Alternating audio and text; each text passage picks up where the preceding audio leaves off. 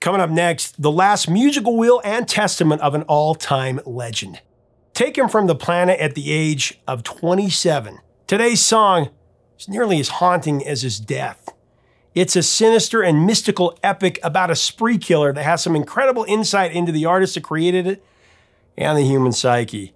One of the most haunting songs in the history of recorded music. We break down this song and this legendary band coming up next on Professor of Rock. Hey music junkies, Professor of Rock, always here to celebrate the greatest artists and the greatest songs of all time. Now, if music burns deep, deep within your soul, you should subscribe right now and make sure to click the bell when you do that to get our daily content. We also have a Patreon. You'll want to check that out. There you're going to find a whole other catalog of exclusive content. You can also become an honorary producer and help us to curate this music history. So it's time for another edition of our show, Number One in Our Hearts. We haven't done one of these for a while. This is where we honor songs that were so unbelievably great. They absolutely should have been number one on the Billboard Hot 100 chart. But for whatever reason, be it radio play, lack of marketing, label support, or just sheer stupidity, came up short. Just to give you an idea of what this is about, previous episodes we've covered, let's see, Under Pressure by Queen and David Bowie.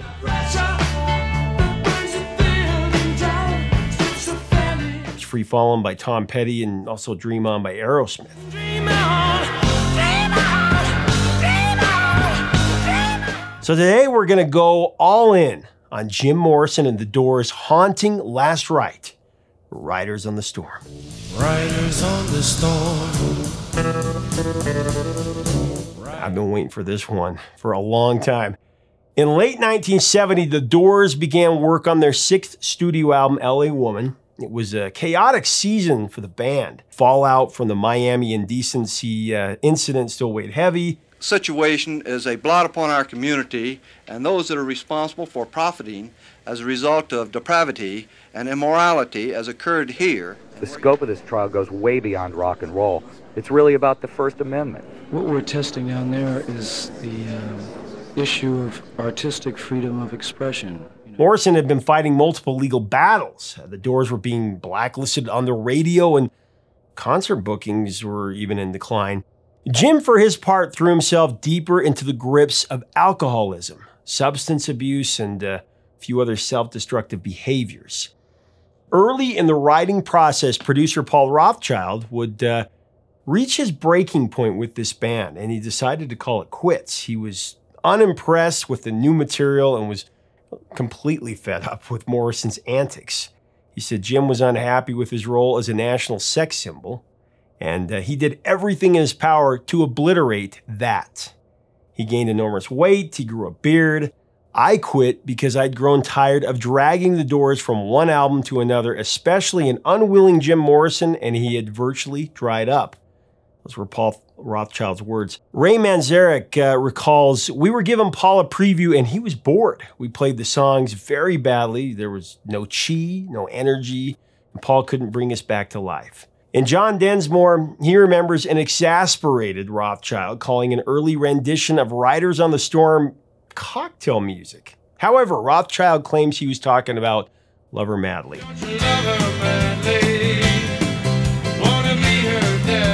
Either way, he basically said, this is the end. No pun intended. This is the end, my only friend. So from there, the Doors really on their own. But this turned out to be exactly what they needed. Enlisting the help of an engineer, Bruce Botnick, actually, they took the reins and produced L.A. Woman by themselves. The bulk of post-Rothchild L.A. Woman was recorded in only a week's time. It was from December 1970 to January 1971. After the recording was finished, Morrison announced that he was moving to Paris. Now, Manzarek, Densmore, and Krieger actually thought this was a good idea. Jim needed a hiatus from being a rock star. He needed to escape a toxic environment and the turbulent events of recent years. So it was in March 1971 that Jim joined his girl, Pamela Corson, in Paris. The way that she told the story of their brief exile in Paris was idyllic. Gone were the pressures that had led to decadence. Jim nearly stopped his drinking, actually. He took long walks through the city, and he wrote huge quantities of fresh and exciting poetry. He even shaved his beard, and he lost weight. Though the retreat to Paris did smooth out some of Morrison's rougher edges, he still had so many demons to face. Stardom and self-realization were ever at odds within him, and Jim was just a firebrand by nature anyway. Unsurprisingly, he continued to struggle with alcohol dependency. Certainly there were flashes of lucidity, but Morrison would yet sink deeper into the drunken abyss. Whatever Jim had intended Paris to be, it came to an abrupt halt when he died on July 3rd, 1971. His manager said Morrison died 6 days ago in Paris, either of a heart attack or pneumonia. The most popular narrative says that Pam woke up to find Jim dead in the bathtub. Heart failure was the official cause of death, but no autopsy was performed to confirm what exactly happened. He was only 27, joined the infamous 27 Club with Janis Joplin, Jimi Hendrix, and later Kurt Cobain, to name a few. Jim was promptly buried nearby in the Père Lachaise cemetery, and news of his demise wasn't released until days after the fact. Rumors and fantastic tales have, of course, repeatedly spawned from the scant details surrounding Jim's death. Claims of heroin overdose, assassination plots, and fake deaths have all circulated for years, but in the end, no one can say for sure how and why Morrison died. In what may be the final word on the matter, Ray Manzarek said, "We don't know what happened to Jim in Paris, and I don't think we're ever gonna know. There are rumors, stories about Jim Morrison not being dead, but I think they're just stories." In a poetic foreshadowing of his passing, the last song that Jim recorded was Riders on the Storm. You're out alone, riders on the storm. It also happens to be the final track on LA Woman. Maybe that was an omen. Take it for what you will, but it's about as fitting a piece of artistic closure for the life of the Lizard King as you could ask for or imagine for that matter. Its imagery is eerily atmospheric, and it evokes in the mind passage through a haunted, otherworldly wasteland.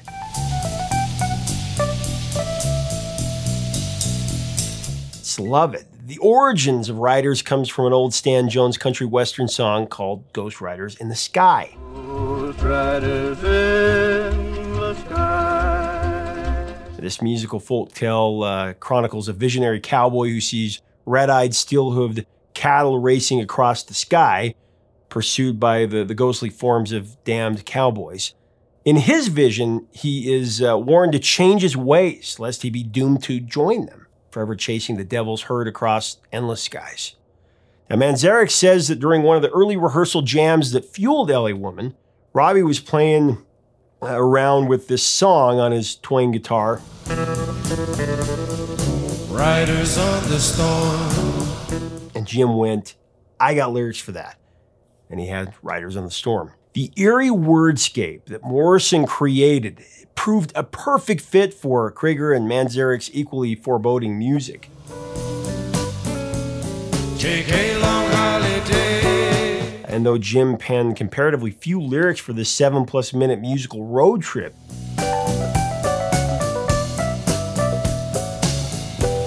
they were enough to establish just a vivid scene in the listener's imagination.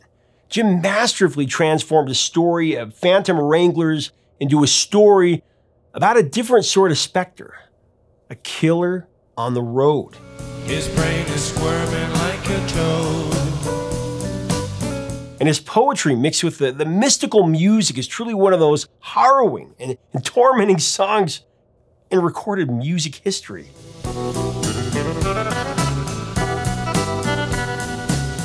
So let's break down the lyrics. Riders on the storm, into this house we're born. Into this house we're born. Into this world we're thrown like a dog without a bone, an actor out on loan.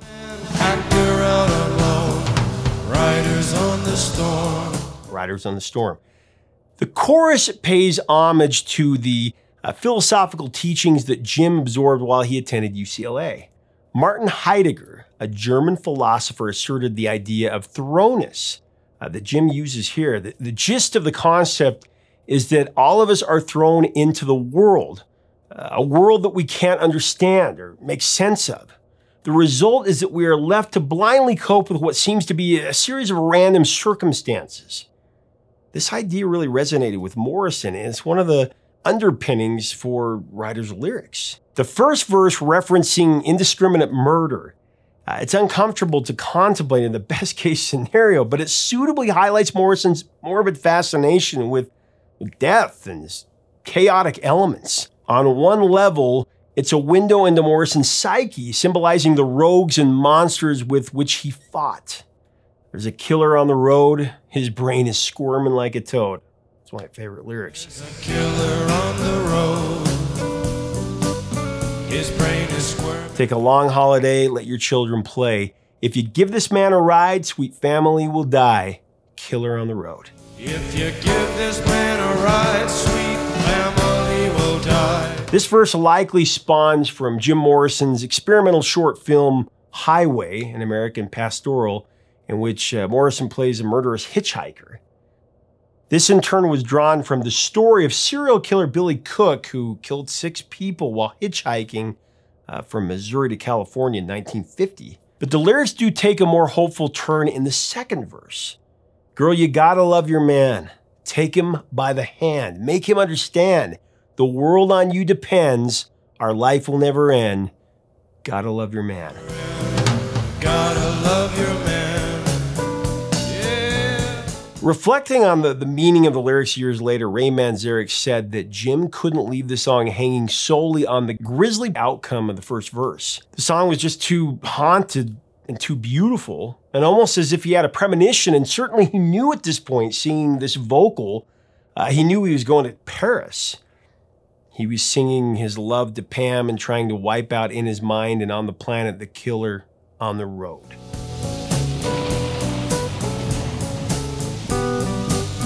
Now with the second verse, Jim turns the darkness of the first on its head.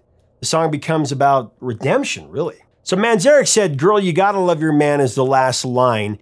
It's a hint. This is what he said. It's a hint. It's a foreshadowing. It's Jim's unconscious telling us all, and maybe telling him the last one, but your life will never end. Our life will never end. Gotta love your man. I love his vocal on this.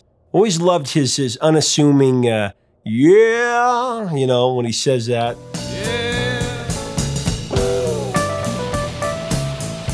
It's awesome. Anyway, the ghostly flair of Riders is enhanced by 2 auditory flourishes. First, there's a whispered voice. If you listen closely, you can hear a whispering overdub that Jim added beneath his vocal. Riders on the storm. John Densmore recalls, I had this idea which I suggested to Bruce that Jim should go back in and do another vocal that was just whispered. It's really subliminal.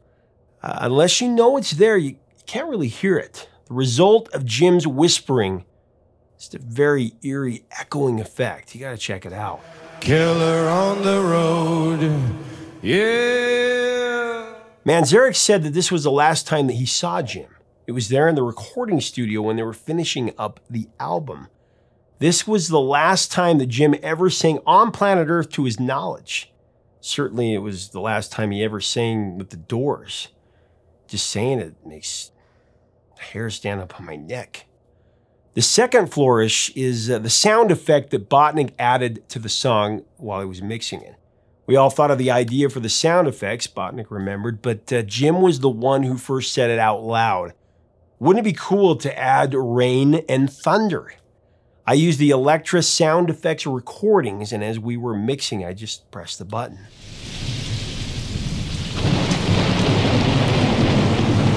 Serendipity worked so that all the thunder came in at all the right places. It just took you somewhere. It was like a mini movie in our heads.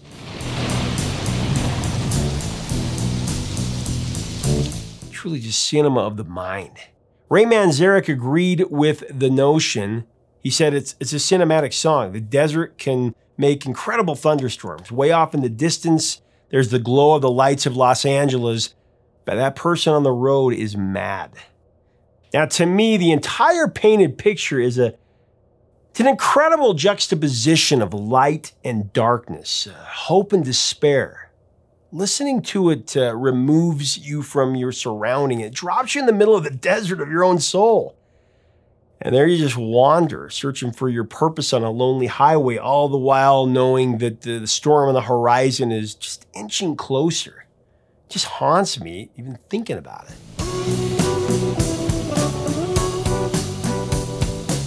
I've listened to it so many times in complete darkness, right in the dead of night. It just transports me every time. You know what I mean. Unfortunately, the Doors only performed Riders on the Storm live, I believe it was only twice. Both were a part of Jim Morrison's final two performances, which was before the song had been completed. The first was at the Dallas Fairgrounds on December 11, 1970. Ladies and gentlemen, the Doors.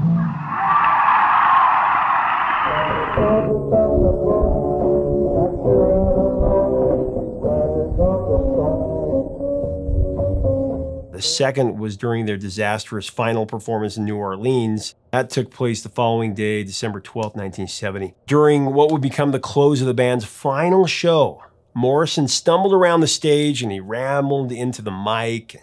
Then he slumped in front of the microphone stand. Manzarek said he saw Morrison's spirit leave his body. When Morrison returned to consciousness, he smashed the microphone stand into the stage until it completely shattered. And so the curtains were drawn on Morrison's last live performance. Now, allegedly, the New Orleans show was recorded from the mixing board, but the tapes, they've never resurfaced. Or never surfaced at all. And since Morrison died a half year later, we can only wonder how Riders on the Storm, in all its mythic glory, might have sounded live with Jim at the helm. Riders on the Storm was released as the second single from L.A. Woman. That was on June 1971. It followed Love Her Madly, which that came out in March.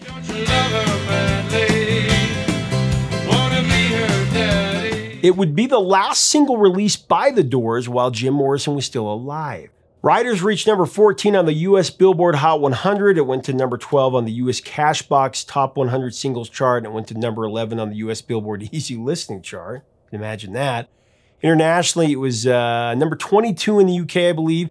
Went to number 5 in Canada, and perhaps fittingly, to number 1 in France.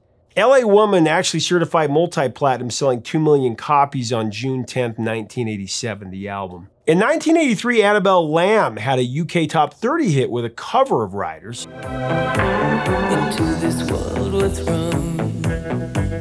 The summer of 1999 at Woodstock, guitarist Robert Krieger played Riders with Creed. Riders on the Storm. In 2010, Santana did a cover version featuring Chester Bennington and Ray Manzarek.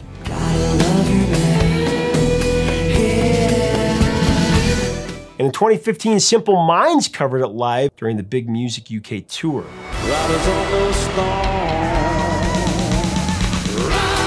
Riders on the Storm has been featured in a lot of stuff. Wonder Years, Basketball Diaries, It's Always Sunny in Philadelphia, Fringe, Family Guy, Teen Wolf, that was in 2016. Sure, there's much more. Morrison biographer Danny Sugarman once said that Jim was obsessed with discovery, finding meaning, understanding why we are and where we're going. He searched compulsively for the pulse of the world. I also like how Ray Manzarek put it. Jim existed to take us all on a psychic voyage. He was our roadman. He was our shaman. He was our madman and our sensitive poet. The life and psyche of Jim Morrison was an ever-churning maelstrom of brilliance and madness. At his best, Jim was an introspective poet in pursuit of meaning. But on other days, he flirted with destruction or outright seduced it.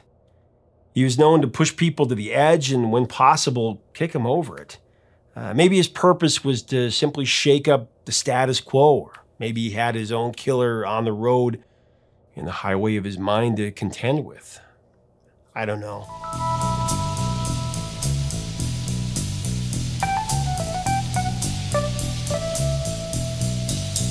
Still, when he sings, Girl, You Gotta Love Your Man, it feels like a call for redemption. Girl, you gotta love your man. Now, from what I've read, I think that Jim wanted to let go of the mayhem inside of him. If not completely, at least some of it. But he couldn't do it on his own. He needed someone that he trusted to help him overcome. From this perspective, maybe Riders on the Storm can be seen as a petition to become a better man or a better person. The world on you depends, our life will never end. Maybe. Who's to say? I'm sure Jim would never tell us if it was. Regardless, though, for those of us who have discovered Jim's incomparable lyrical intellect, his poetry, and his haunting interpretation of song, we can be grateful that this uncommon vagabond has given us a roadmap to follow. As the miles stretch before us on our own lonely highways, we can draw on his insight and find our way amongst the riders on the storm, I suppose. Riders on the storm. Leave us a comment about The Doors and Jim Morrison's supernatural swan song. What are your memories of this amazing piece of music? Let us know in the comments below. And if you enjoy this content, make sure to subscribe below so you never miss out on our daily videos. Hit the bell so you never miss out. We'd love to have you as part of our community. Make sure to check us out on Patreon. Until next time, 3 chords and the truth.